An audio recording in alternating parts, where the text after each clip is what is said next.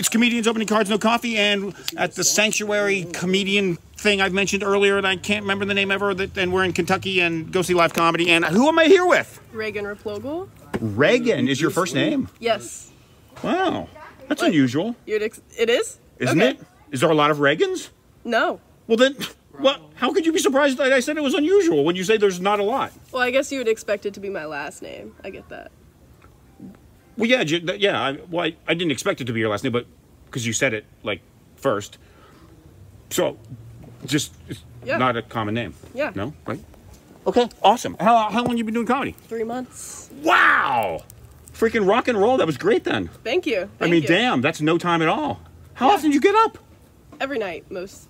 Well, okay. Well, then Jesus. So that's 30. You've done it like 90 times. Yeah, I guess. Yeah. Probably less. 75, maybe. Yeah, probably less. Fuck, that's great because the comedy scene in the Cincinnati, Kentucky is good. Mm-hmm. Yeah. Wow. I love it. Okay, so we got all these packs. I don't know if anything interests you.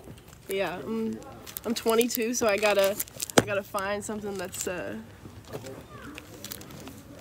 age appropriate. Yeah. Yeah. I hit all the porn ones. Hit all the porn but you're 22. That would still be. I don't have any porn ones. Let's see. We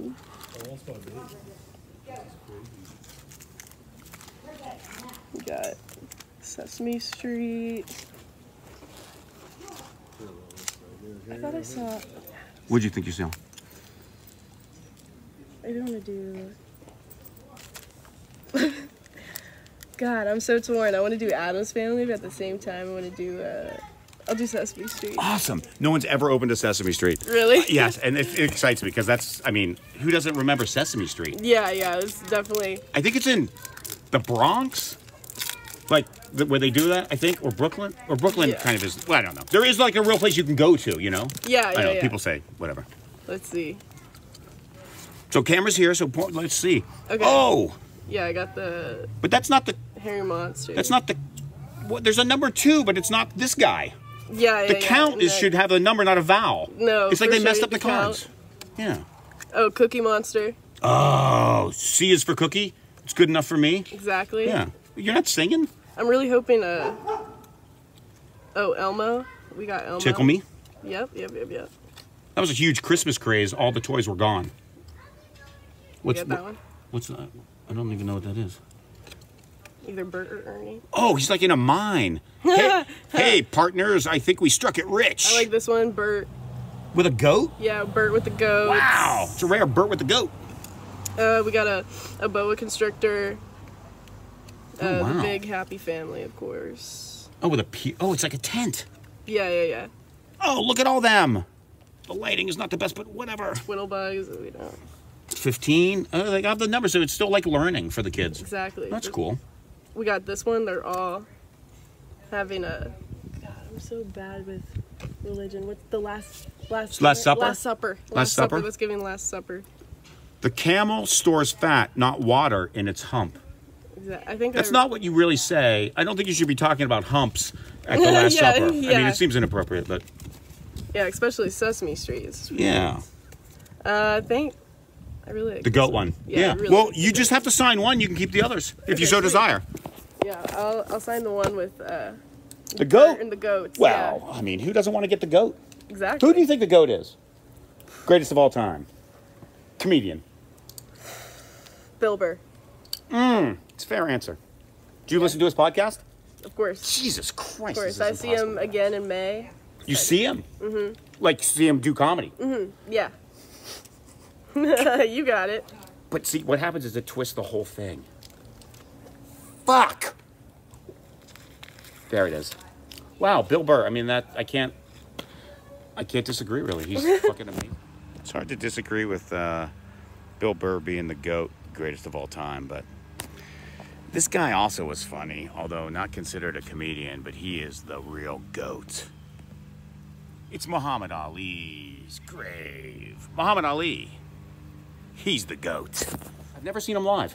Really? Yeah. You should. He's amazing. He's too big, though. He's incredible. I don't like to see people in big rooms. I like to see him in small, tight, yeah, you know. I think he's like he's a comedian.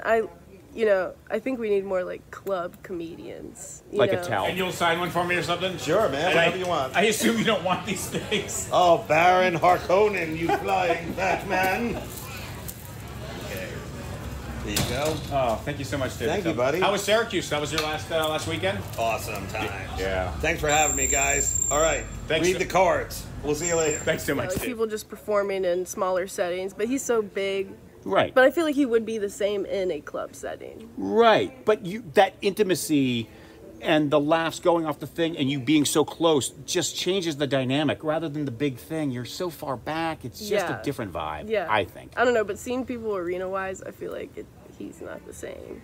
Right. Like, it's still like a more intimate feeling. Oh, somehow. you're saying he's able to make it feel like you're he connecting can still closer have to because he's such a freaking somehow he does like crowd work. Oh my god, it's incredible. Right, awesome. What got you into comedy? I've always wanted to do comedy, and I graduated. I have my degree in dance, so I'm a professional dancer. Wow. Yeah. Will you mix that at some point? Will you like do a joke and then if it doesn't work, like twirl around or something? Yeah, definitely. On a pole, strippers make more money than I ever would. Well, you know, it's not about money. No, not at all. No. Awesome. Is it not working? I got it. Doesn't sound like it. Got it. Awesome. Thank you so much. Thank you. Go see live comedy. Go see live comedy.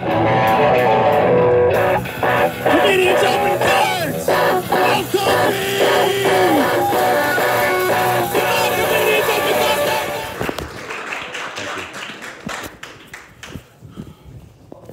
Shit. I guess I gotta do my circumcision material. I wasn't planning on that, but first I just want to address. I kind of like you guys' Commonwealth Sanctuary logo thing here. It could be kind of better because you've got these really cool windows, and then there's none of that here. I don't know. Seems like. But I just want to teach like as a profession, so if you've got a price on these, I buy those. Circumcision stuff.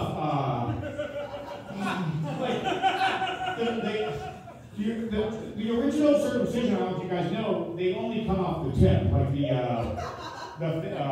is that, like the religious, the sacrament. The sacrament, it's a sacrament to God. And they only cut off the tip of the foreskin, not the whole thing. But what happened was, back in those times, everyone did sports nude. So you could tell if you were cut. And so, you know, be like, he's a Jew, he's a Jew, he's a Jew. And then because I wasn't prepared to do this, I don't remember what year, but there was like a big council, and they were pissed off because what would happen is the Jewish people, they would tie a brass ring to their foreskin and pull it down and hang that weight to try to have that foreskin that was left hang down and cover it so you couldn't tell. And then the council of, I don't know, was like, forget that, we don't like that, you've got to cut off all the foreskin. In thinking about the foreskin stuff, because I'm cut. I'm cut. I've been wondering, like there were two Crash movies. I don't know if you remember that. There was like a Crash movie that was like real popular, and then there was another Crash movie where they like just were in car crashes and they would get like scars and stuff and injure. I don't know if you guys saw that one. Anyone? You know the Crash movie? Yeah, it's phenomenal. I don't remember who did it and stuff. But in that movie, they got off on, because the scar tissue is more sensitive. So I wonder if we've traded the sensitive foreskin for the scar tissue around the penis, and maybe that's better. I don't know, because I can't compare and contrast with me. And then the people who got it later, like, I don't know if that's too late to get it, if that, shit. I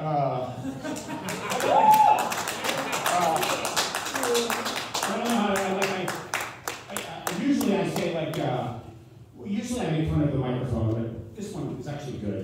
So that's not gonna work.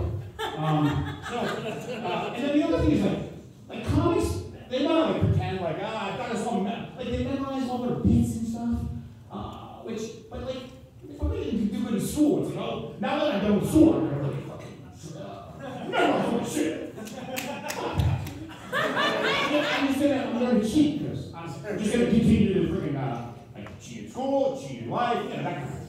So I got all these notes, but now I know, good evening. My name is David Bacon, and yes, every day is better with me. Thanks for asking, ladies, gentlemen, every day. Embarrassingly, this is going to be another part. Embarrassingly, this is like fake. This is where I'm lying here. Embarrassingly, I'm still learning to read, so I'm going to be practicing tonight with this little notepad. Teach me proud. My 5 minutes tonight might be too metal for this young crowd. I mean, unusual. Just because I know some puns earlier. Oh, I think I got the light. Shit. What do you use this? I got a rhetorical question. I was starting to have an anatomy and on the way over here. Is that cartoonish? So, what year is it? 2024? So we're almost more than way to the 21st century with some funny questions. Good. Can't get it all done. So I guess. Oh, I do a show. I'd love if any of you comedians after this thing's over. I do a thing called Comedians Opening Cards with a Coffee, ripping off the Seinfeld thing. I've had like the greatest comedians do it. Shane Gillis, Attell, Mark Norman, Stan Morrell. I love to get open members to do it too if you guys want to. I have all these, back there, I have all these non-sports cultural trading cards. You open them, I film it, we talk about it, it's fun. I put it on YouTube, maybe people watch it, maybe they don't. I don't know. Thank you very much.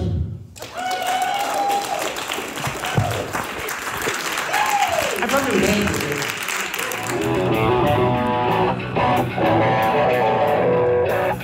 Comedians open cards! All coffee! Comedians open cards!